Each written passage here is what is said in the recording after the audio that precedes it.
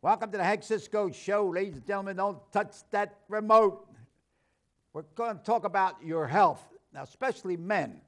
Now, all the men, get over to your TV, watch what's going on. All the wives, call your husbands and tell them to get TV, because we're going to talk about men's health. Health. You know, one of the biggest problems, I guess, is men's problem is prostate cancer, colon cancer, a lot of others, but they're the key things. And I can talk with experience. I had colon cancer, and they gave me chemo, and I survived. Then I got prostate cancer, got radiation, I survived. I'm still bobbing and weaving. So I know how important it is, and I'm just turned 90, so I'm very happy that the hospitals and the doctors all take care of me. But the guy upstairs, he's can help out a little bit there too. You know, he just leaves it up to the doctors, okay? So our show today is about awareness, okay? You know, be aware. And let's talk about health. We also talk about Christmas is coming up too. Be aware of your surroundings. Lock your doors. When you're walking along, make sure if guys following you, something, get into a lighted area. You know, be aware what's going on. Have a happy Christmas. But the thieves, they kind of like Christmas because they figure everybody's, you know, thinking about everything else but their own protection. So we're here to talk about your health and also your protection. Now, in this corner, and I'm going to introduce him like they do in Madison Square Garden, Kyle Fischerowski. Did I pronounce that right? That is very correct. Man, Hank. I like that. Woo! All right. Now, you jumped in both feet on this and helping out here and making it awareness. Now, tell me, and it has a title, Movember. Correct. Movember. Movember. Correct, Hank. What is that all about? Movember is something here in the past, I would say 10 years, has come about basically by word of mouth. And in the past, I would say 3 to 4 years, there's been websites created. One of them specifically being us.movember.com, which is what I am currently participating in. And what this Movember website does is you can raise awareness by just like clicking links and just seeing the different types of men's health issues that are out there. Along with the links, you can also sign up for the websites and join teams where you can accept donations, and you can also have personal websites through Movember.com where you can accept donations and just pass your information along and just basically give a general overview on why you are participating in this Movember movement. Yeah. Well, now, how did you get involved in this?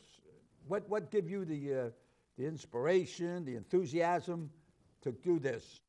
I was actually, it was actually passed along to me 2 years ago, actually from a female friend. So even though it's men's health awareness, it is actually everyone breast cancer, right? Yeah, everyone can participate. It's not just for men.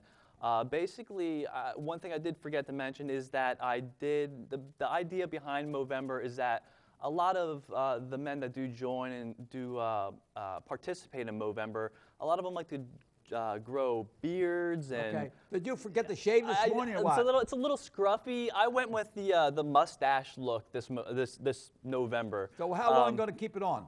It's only for the month. I am not the month of November. That's why they call it Movember. Yeah, correct. For 300. Yeah, I can't grow a beard. I tried to do it, but I can't. I was gonna say maybe next year, 2014. I was gonna say maybe you can grow something nice. Nice Grizzly Adams I can grow beard. my fingernails and toenails, but I can't grow a beard. Yeah. I don't know what to scoop. I went with the mustache this year. It's very lighter than my hair color. I don't know. I'm not a very big fan of it, but it's ultimately used as a marketing tool for the website, because you see someone like me who 330 days out of the year, they're clean shaven.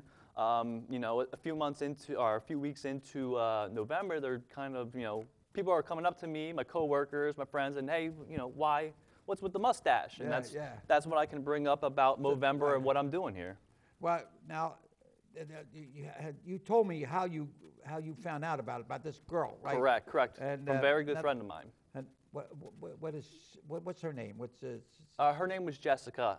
Jessica. Yes, her name And, is Jessica, and she. Well, how did she? What was her, involvement? She actually found out again, word of mouth through friends, and actually the reason that she participates is that her father was diagnosed with prostate cancer, and she just wanted to pass along and again raise awareness and take Right. donations in, and her father actually, much like yourself, beat it. And he's now doing well and fine, and he is doing just great, moving forward and trucking along. Yeah, well, you know, I've been very fortunate all my life being a police officer and motorcycles, walking the beat and the whole bit, and a pretty good health. I was former amateur professional boxer and always kept myself in good shape. And the first time, and every time I would take a test, everything was all right until took one test and said that I had cancer. So it was a little. I didn't realize, you know. Although some people think, well, you're going to die. Well, thank God I didn't die. But I think you have to keep yourself mentally in shape and physically. Correct. So I'm not a doctor. You're not a doctor, but I'm saying, get checked out. When in doubt, check it out. That is and, correct. You know, don't wait too long. And because it's there, if it's there, let's get rid of it, you know. And now we have this awareness. Okay, now tell me what kind of programs and donations and all, what you've got a lot of, what they call it. You know, there's a lot of people that don't have a web or a computer, okay? So get your niece, your nephew, your grandson, your neighbor, and ask them to write something up on the computer. Right. I hear people say, well, I don't have a computer. Come on, get these young people with that are, you know, they know how to work. I'm a dinosaur. I only know certain things about the computer. I can send a mail, we read the mail, boom, boom, boom, boom, you know? So get some help. And that's awareness is help, bob and weave. Correct. A lot of this is, like we said, all of it just from word of mouth. A lot of this is word of mouth. So that's how a big part of this program, since it's just been up and coming and it's just been formed in pretty much the past 5 to 10 years, a lot of it is word of mouth. So telling your friends, your family, your coworkers about what the website's all about and having them then research it and then go maybe visit the site. They can browse the website, and that's when they can find out a little bit more about men's health issues and, you know, like you said, getting yourself checked if there's any issues and how often you should be checked. And don't panic, you know, because everybody thinks, well, you get cancer, well, you're gonna die. It's a death sentence and death warrant, whatever you want to call it. No, you know, you can help yourself, but awareness and to be able to make a contact with someone that can help you. You know, that's the name of the game. You know. Now, you know, one other thing. Yesterday, the students here at Northtown High School, we went over to Power Back at the nursing home, or what do you want to call it, the senior. It helps people. You know, once they have an operation, they want to rehab or so. It's a short term. And they had two hockey players. You know, Benny Perrette and Joe Watson.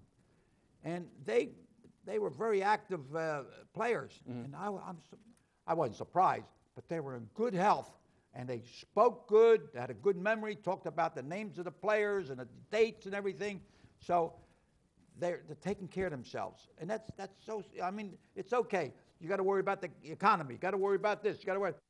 Take care of yourself. Number one. If you got your health, you got everything. Okay. Now, what else? Now, you got a team, people working, raising money? Correct, yes. We actually have, I am on a part of a team of, on the Movember website, you can just have your own personal site, or you can join a team. I have my own personal site, but I also am part of a team. This team is consisted of about, I believe it's 23 different unique people, so there's 23 people on the team, which, like I said before, does have female participants and male participants, which is predominantly male people on the team. But we've raised as a team so far in donations just shy of about $4,000, and we're about it's all grassroots stuff. correct. Yes, we're about 20. We're about 20 days, we're 20th day here in November, and we're about $4,000. Our initial goal was $3,000, so we've surpassed that already. So, you know, might as well keep shooting for the stars and, you know, keep that, keep making the goal a little bit higher and try and push, push the limit. We talk about people checking themselves out within the past year or so. Norristown, Bridgeport, Lower Providence, new chiefs of police, you know, and they're all left. They left the department in good shape, and they can enjoy life, you know, and that's taking care of yourself. So, all right, now tell me something about yourself. I don't know what, I got something in my throat here. It won't come out. Boom. Okay. Ala salud. Go ahead. Sure. I work for a local medical device company as a pricing analyst. Just, you know, in my spare time, I enjoy reading just a lot of historic literature, a lot of 1940s and beyonds. It's been really into philosophical books as of late, and I think that kind of helps me with my job as well as in real life, kind of thinking outside the box, taking things from different advantages and just noticing things from a different viewpoint. So that's one of the things that I've really taken to as of recently. Right. How about now, your dad was a boxer or so? My grandfather, grandfather, and that's he was an amateur boxer in Coatesville growing up. Coatesville. In Coatesville, Pennsylvania. And to touch back on the Movember, the basis of this, the men's health issue, unfortunately, my grandfather did pass away this past year, back in March, on March 20th. He actually passed away due to complications from prostate cancer. So that's another reason why I have elected to participate in this Movember event this year and try to raise awareness and try to bring in donations to all of these foundations and programs where they do additional research for prostate cancer, testicular cancer, colon cancer, and mental health issues. So that was, he was a big hero of mine, very close to me. Like I said, he was an amateur boxer. So it was, you know, I had something in common with him. Boxer. Hit very close to home. Hit very close to home when he passed away this year. And unfortunately, I wasn't able to do anything when in his final days. But I figured that, you know, joining this website, joining this website, and just raising awareness. You that zip. Exactly. Right. Exactly. Well, you know, when the first time I had colon cancer, they said, colon cancer, they told me that they wasn't going to use radiation. And then I find out that the radiation at that time, it would hit where the cancer was here, it would hit here, but sometimes it would damage the circle until they got a new machine. I can't think of the name of the machine, but it zeroed right in to where it was. So the first time that I had the cancer, I used the old machine, or they used the old machine, and I survived. The second time, radiation hit right the spot, didn't damage anything else. So it's been advancements, you know. The medical profession, advancements. Now, I had the first time I had hip replacement. The first time, I was a lot of pain. I had to stay in the hospital almost a week. Recap was almost 2 or 3 weeks. 8 years later, the other hip went on strike. And so now the second time, I had less pain. I was only in the hospital 3 days. And when I rehab, I was driving the car within a week or so. I mean, I said, what happened? I don't no pain. He said they put something in the venous or something that would eliminate the pain and all. So advancement. And then the one thing was a metal one. Now the other one is the kind that grows in. So, you know, I don't know what the next invention they're going to work on me. I don't know what we're working on right now. What's new? And that's one of the things working in the medical device world. I see that all the time, and I hear patient reviews just coming back saying just the recovery of how quickly the recovery was in comparison to maybe previous surgeries. So that's one thing that I've seen and heard of just even in the past year being with the company that I'm with right now. Yeah. Well, what schools did you go to? I went to Boyertown High School. Where? Boyertown High School. Boyertown. In Boyertown, Pennsylvania. And then I went to college at Alvernia University in Reading, Pennsylvania. What's the name of it? Alvernia University. What's that, a private? It is. It is, yes. Right up there in Reading, Pennsylvania. Do they have a football team? They do not, actually. They do not. The neighboring college, Albright College, had a football team. But we focus primarily, for the sports program, we focused on baseball and basketball. And I was actually part of the baseball team there at Alvernia for 4 years. Well, they think now that the more injuries in football, they might be eliminating some Right, of that. right. They're trying talking about that. And Just I don't know what's wrong with my voice, but this is not Cisco talking here. I don't know where it's in there, someplace else. So now, when you went to school, now we're in high school. We're in Northtown High School here now. correct. Students are watching. What dropped the seed that you wanted to do what you're doing now? What'd you do? When I was when I was in high school, I won't lie, I had no real plans as of being a senior in high school. I didn't really know where I wanted to go. And even when I got to college, at university, I changed my major 3 different times before I figured out what I wanted to do. I graduated with a Bachelor of the Arts with Business Management with a minor in Marketing. So I graduated from Alvernia University, and my first job was as an inventory analyst for WIS International, which is a third-party inventory company.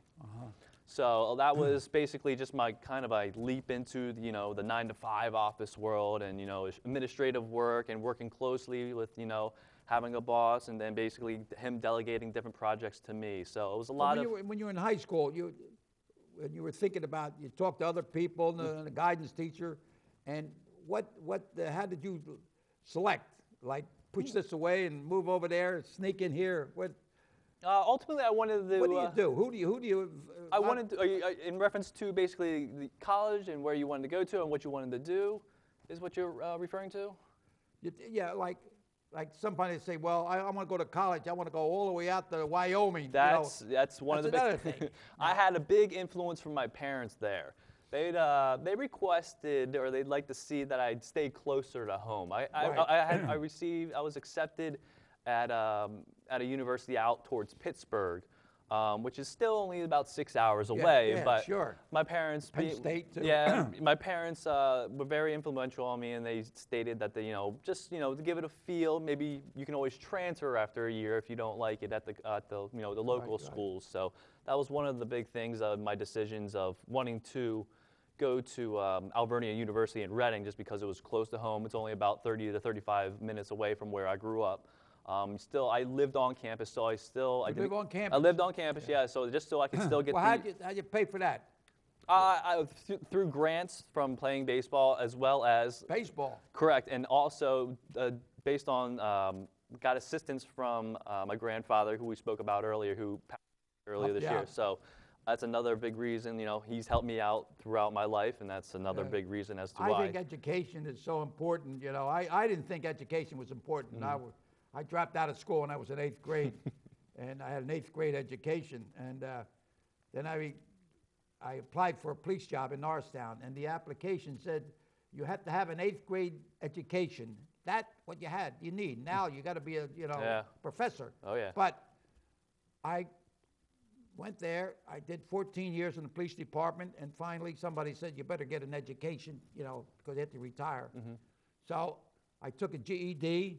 I failed first time, took it the second time. And then I went to Montgomery County Community College, got an associate degree in the police science. Okay. So it all comes in handy. You got that diploma. You got that diploma where you go for a job, you can go there. That's why I try to emphasize on this show to the students, you're here in school, get that education while you're here. Get it. Don't go walking around just like you're in a shopping cart, and you're walking around not putting anything in the shopping cart. You get to the end of there and there's nothing in there. You got it while you're in school. Get that education. Put it in your head. That way you'll be a success, because it's rough out there. It's rough out there. So you can handle it as long as you got the education, know-how, experience. Knowledge, experience, and education. You got that, put them together, you are a success. I'm working on it. Right. I'm working on it still. So young. now get back to this here beard. Yeah. I was going to Halloween. I was going to get a fake beard, but I couldn't get it in time, Yeah. But maybe we can talk John Doyle into it. I don't think he wants it on. He looks good with the beard, so I don't want to encourage him to shave it off, because it really looks good, So all All right, now, now people can help. Tell us a little bit more about that, how people can get more involved. Well, from the aforementioned websites, basically, I can give you the information here. The main website for Movember is us.movember.com. That's Movember with an M. So that's the main site.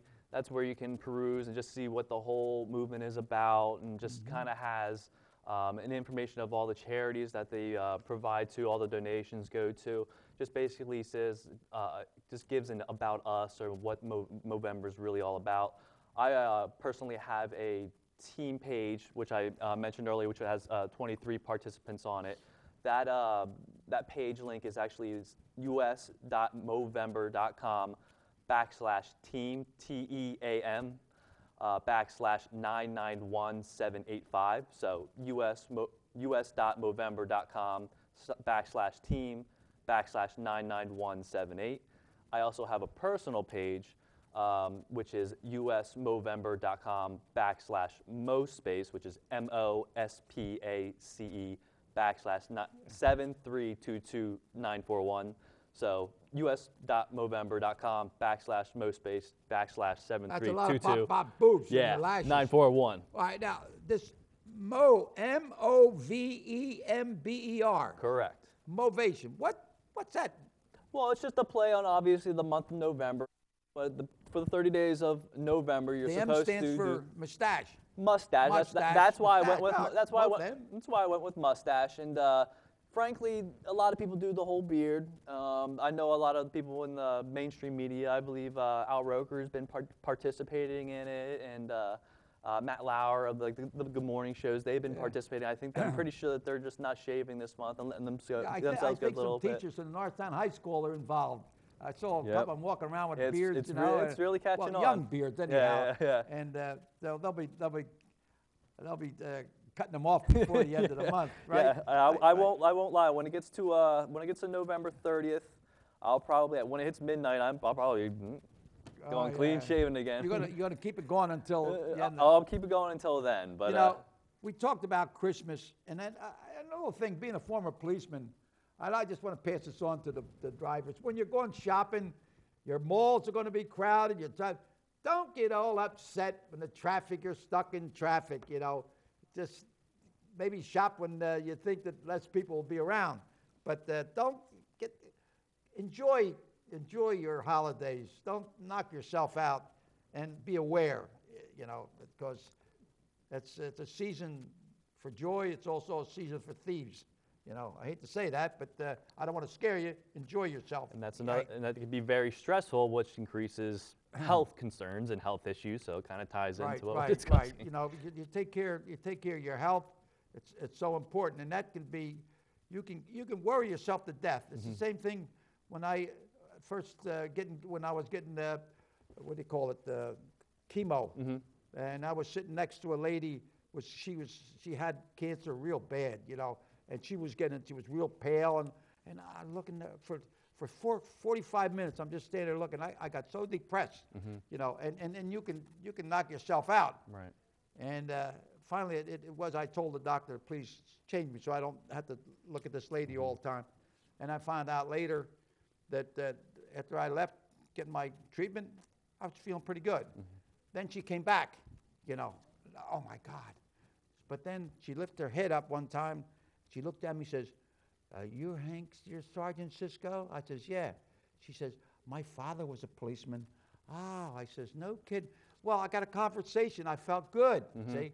Yeah. But in the meantime, I was depressed. After I got that the chemo, I got home, I think of her, you know. And so don't put yourself in the hole. Don't dig yourself a grave. You know what they say, never take a shovel away from the guy digging himself a grave, you know. But your family, tell me what else you got in your family. Who else you got? I have a mother, father, sister, who has just recently announced that she was pregnant. So I have another addition to the family. First time? This is her first child. She knows what it's going to be? Not yet. I believe that's going to be the next visit. I know the trend recently has been that to not know what the sex is going to be with the child's, but I think that she's going to go. She wants to find out. She wants to find out. That's it's from what she recently told me. I believe she wants to find out, and that's off the top of my head, I don't remember when that appointment is. I really wish I could remember, but I know it's coming up here soon. So it's very exciting, especially during the holiday season, to find this information out. You know, let's advance and tell you who the kid's going to be before he's born, right? My mother, she had 8 kids, 4 boys and 4 girls. Home delivery. They're all delivered in the home, not in the hospital. I think back, Mom, oh my God. You know, I was born in Brooklyn, an apartment, 4 apartments. Then my other brothers, one was born on West Lafayette Street. My sisters were born on Chester Street. Another was, Chester.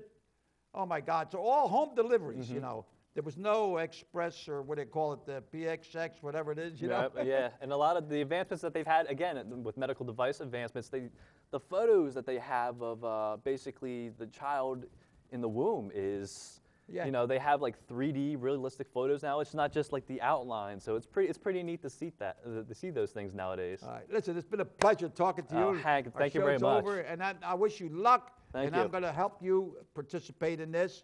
And my daughter Carol works with you. That's correct. So with a medical company, you know.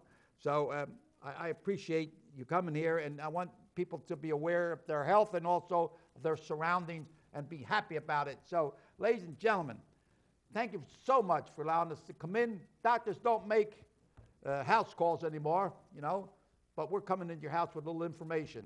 So until we meet again, keep bobbing and weaving, keep your trunks off the canvas, and may God bless each and every one. For my Hispanic friends, adios, amigos.